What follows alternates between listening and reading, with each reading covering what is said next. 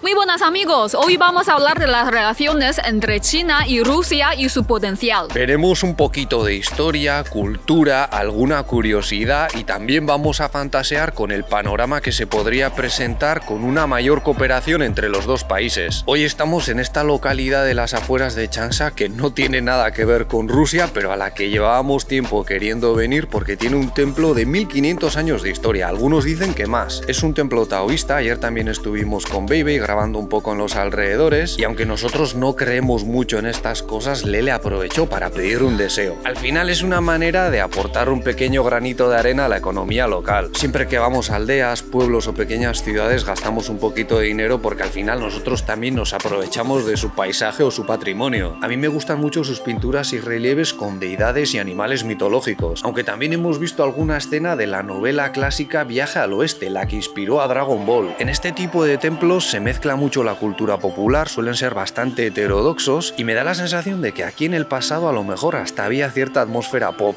Lele, ¿nos puedes decir qué deseo pediste ayer o si lo haces se va al garete? Creo que no pasa nada. Cosas de la familia, nuestra hija y la salud. ¿Y el canal no? Sí, también.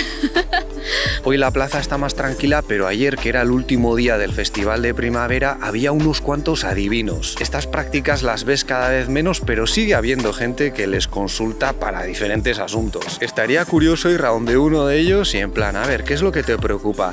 Mira, pues quiero saber cómo serán nuestras relaciones con el país vecino y a ver cómo reacciona. Hoy en día, bastante gente dentro y fuera de este país da por hecho que China y Rusia han sido y son amigas, sobre todo por su postura ante los Estados Unidos. Mira cuánta gente me está mirando. A Lele, aunque no le entiendan, le suele dar bastante corte hablar en público. A mí no, porque soy el extranjero y ya está, el extranjero hace cosas raras, punto. Pero reconozco que hacer esto en España, hablando chino, me daría palo. Pues sí, al hablar de Rusia y China, muchos dicen cosas como, mira, los dos amigos de siempre juntos contra Occidente. Pero si te asomas un mínimo a la historia de las relaciones entre ambas, resulta que han tenido muchos roces, algunos bastante serios. Ya durante el Imperio Chino hubo disputas territoriales con Rusia. Aquí todavía muchos se acuerdan de que Vladivostok era una ciudad china, pero luego al final de la Segunda Guerra Mundial, perdonad que resumamos porque si no nos quedamos sin vídeo, los soviéticos ayudaron a los chinos a expulsar al ejército japonés de toda esa zona. Y entre ese periodo y los primeros años de la Guerra Fría se formó seguramente... ¿Se mató ese? No está hablando con nosotros. Es que la gente habla un volumen a veces que dices, ¿es a mí? Y desde entonces hasta los primeros años de la Guerra Fría se formó uno de los periodos de mayor cooperación y amistad. Por ejemplo, mi abuelo todavía tiene un recuerdo muy bueno de los rusos por su ayuda en aquellos años y habla de ellos como Su Lian Lao Da Ge, los hermanos mayores de la Unión Soviética. La verdad es que suena mucho más entrañable cuando lo dices en chino, pero es incuestionable que hay cierto paternalismo en la expresión, porque entonces los chinos veían a los rusos como un pueblo más avanzado. Aunque la Unión Soviética previamente apoyó a los rivales del Partido Comunista de China, una vez fundada la República Popular, la Nueva China, pusieron en marcha muchos proyectos que ayudaron al gigante asiático en el momento en el que más lo necesitaba, después de acabar prácticamente destrozado por las guerras. Con su apoyo se construyó de todo, desde famosos puentes como el de Wuhan, el primer gran puente sobre el río Yangtze por el que podían circular camiones, coches y también trenes, hasta presas, centrales hidroeléctricas, fábricas, aviones, lo que sea. Pero esto no duró demasiado porque luego vino la famosa ruptura sino-soviética y ya desde comienzos de los 60 los expertos rusos empezaron a marchar y China se quedó mucho más aislada en cuanto a avances científicos y tecnológicos. Y desde mi punto de vista esto fue un error gravísimo porque a menudo se suele hablar de la inversión extranjera como clave para el desarrollo de los países pobres, pero si esa inversión no se materializa en forma de técnicas para construir un tejido industrial, difícilmente te convertirás en una potencia. Y China yo creo que podemos decir que quería y quiere ser potencia, quiere volver a ser grande como en el pasado, aunque eso no tiene por qué implicar agresiones a otros países. Ya veis, en las afueras de la ciudad y en la China rural se ven cada vez más estos minicoches eléctricos. Son bastante económicos y vienen muy bien para la vida diaria aquí. Uy, aquí veo un gato de ocupa en el maletero. Ya sé que que somos un poco pesados con estos vehículos, pero es que creemos que tienen mucho potencial. En aquellos años China tenía una postura más agresiva contra las potencias occidentales, la Unión Soviética no tanto. A Mao no le gustó el giro de esta última, la tachó de revisionista y luego ambos países se pusieron la zancadilla mutuamente a la hora de extender su influencia. O sea, si la Unión Soviética apoyaba a un país, China hacía lo contrario y viceversa. Y mientras tanto los Estados Unidos frotándose las manos, porque jugaron y siguen jugando muy hábilmente al divide y vencerás. Enseguida volvemos al tema de la geopolítica, pero antes vamos con alguna curiosidad. En China, los rusos constituyen una de las 55 minorías oficialmente reconocidas,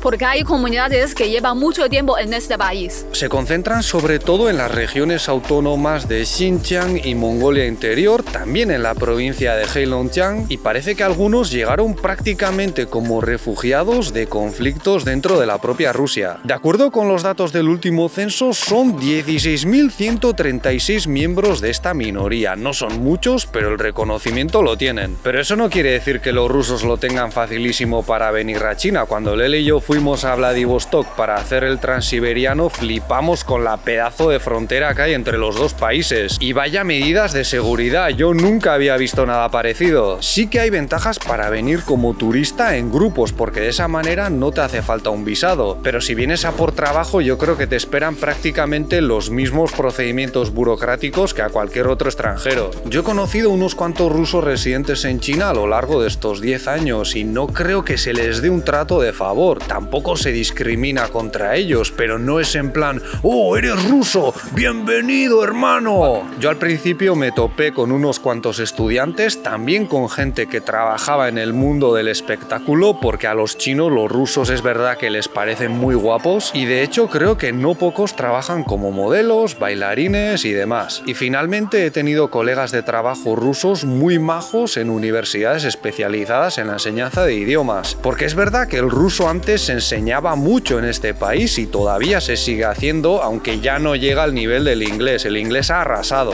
Pero a ver, Lele, en cuanto a los topicazos sobre los rusos en China, ¿qué es lo primero que os viene a la cabeza cuando pensáis en ellos? Son una nación luchadora. En chino se dice 战斗民族. Es mejor no meterse con ellos. Pues sí, eso es lo que suele comentar aquí mucha gente. Igual que al hablar de España dicen los toros, el fútbol. Además hay una cosa que a Lele le impresionó especialmente cuando recorrimos Rusia, ¿verdad? Sí, es sobre las mujeres rusas.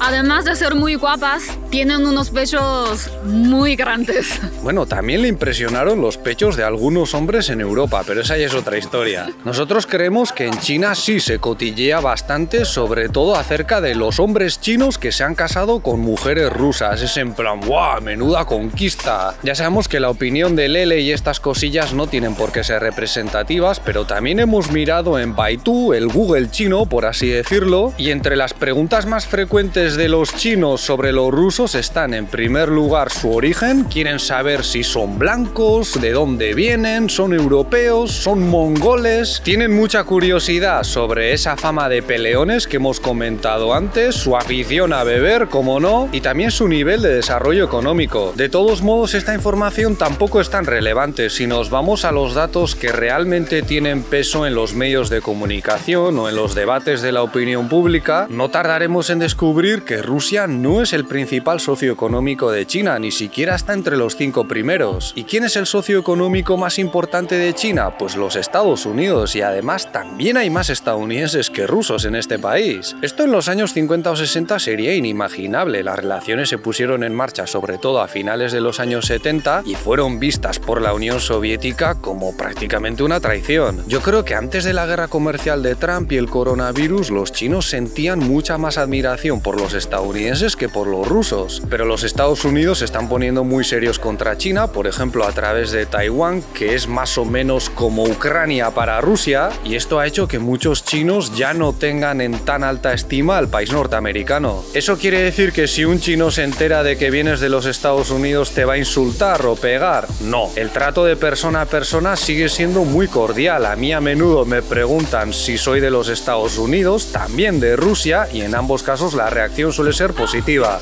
你们觉得我是哪里的人？我是哪里的人？你是哪里的？英国的吧？英国的，是不是啊？不是，不是英国的，哪里的？那就不知道。你是哪里的？你觉得哪里的？我就是这里。我呢？他说他是哪里的，不是哪里的。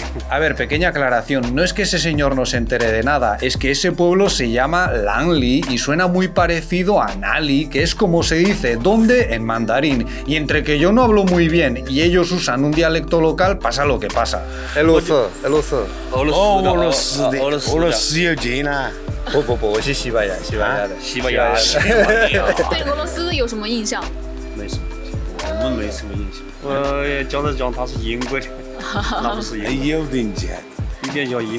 Ya hemos dicho que pese a las tensiones con los Estados Unidos, China sigue cooperando más con ellos que con Rusia, pero esto ha cambiado en los últimos años. China y Rusia tienen entre manos proyectos que en cosa de pocas décadas podrían poner patas arriba al tablero geopolítico. Ya desde el año 2018 lanzaron una serie de planes para facilitar la inversión china en áreas como la agricultura del lejano este ruso. China importa muchos productos agrícolas, a menudo para criar animales, y Rusia ya no produce tantos como en la etapa soviética. Y con una población china cada vez más dada al consumo de carne puede ser una opción interesante. Pero también hay proyectos de acuicultura, silvicultura, minería, logística y por supuesto también está el gas. Ya os contamos hace poco que en la mitad sur de China todavía no sabemos lo que es tener calefacción con este combustible, y en el norte también se demanda cada vez más como alternativa al carbón. Al gasoducto Poder de Siberia, que abrió en 2019 y suministra a través del noreste de China, hay que sumar el Poder de Siberia 2 y los que vengan después. Porque aquí en Changsha, China Central, ya se empieza a hablar de que algunos barrios van a tener gas natural, no sabemos muy bien cuándo, y seguramente será ruso. No sé si la venta de gas a China podría compensar los problemas que están teniendo en el otro extremo de Eurasia, porque está bastante claro que los Estados Unidos no quieren que la Unión Europea dependa demasiado del combustible ruso, pero yo creo que es inevitable que Rusia mire cada vez más hacia China, y no me extrañaría que dentro de no demasiados años las ciudades rusas más cercanas al gigante asiático florezcan. Otra cosa a tener en cuenta son las rutas marítimas controladas por Rusia que se abrirían en el Ártico debido al deshielo, y a través de las cuales los barcos de mercancías chinas podrían llegar a Europa antes. Tampoco hay que olvidar la nueva ruta de la seda. China podría invertir incluso en trenes de alta velocidad para plantar sus productos en Europa a través de un transiberiano más rápido. Aunque si luego los Estados Unidos vuelven a tensar el acceso a la Unión Europea, estamos en las mismas. Ahora bien, la propia Rusia también puede ser un mercado interesante para China. Son casi 150 millones de habitantes, y a ello hay que sumar los países de Asia Central que están dentro de su influencia. Sabemos que ahora mismo los Estados Unidos necesitan como nunca antes una Europa mirando hacia ellos en lugar de hacia China, pero esto también incluye a Rusia hasta cierto punto. Aunque suene un poco contradictorio, yo creo que con el conflicto de Ucrania también se busca que el gobierno ruso trate un poco mejor a Occidente. En plan, oye, no te puedes ir con China porque te la liamos donde viven la mayoría de los rusos, ¿vale? Es decir, tienes que vendernos el gas por las vías y en las condiciones que a nosotros nos interesan, que somos tu cliente y el cliente siempre tiene la razón. Y no pienses que vas a poder vendérselo a otros y ya está, porque no va a ser tan fácil. En cualquier caso, los Estados Unidos no están pasando por su mejor momento, es difícil que puedan ejercer tanta presión, y al final su táctica de dividir el continente euroasiático es un poco como poner puertas al campo. Ellos son una potencia que domina gran parte de los mares y lo que no quieren es que hagas negocio esquivando ese dominio. Y si China y Rusia realmente cooperan, ya está hecha la mayor parte de un camino que cruza Eurasia y que no está bajo el control de los Estados Unidos. Pase lo que pase, China va a seguir creciendo unos cuantos años más, a menos que haya un cataclismo o una gran guerra,